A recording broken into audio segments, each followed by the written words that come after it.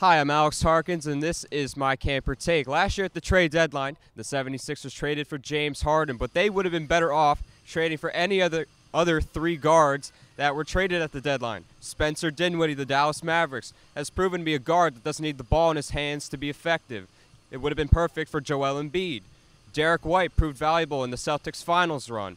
And C.J. McCollum helped take a bad Pelicans team to a competitive 6 against the Phoenix Suns, as compared to James Harden, who right now is sitting at home with the rest of his teammates. That is my camper take, and that's why the 76ers would have been better off not trading for James Harden at the deadline.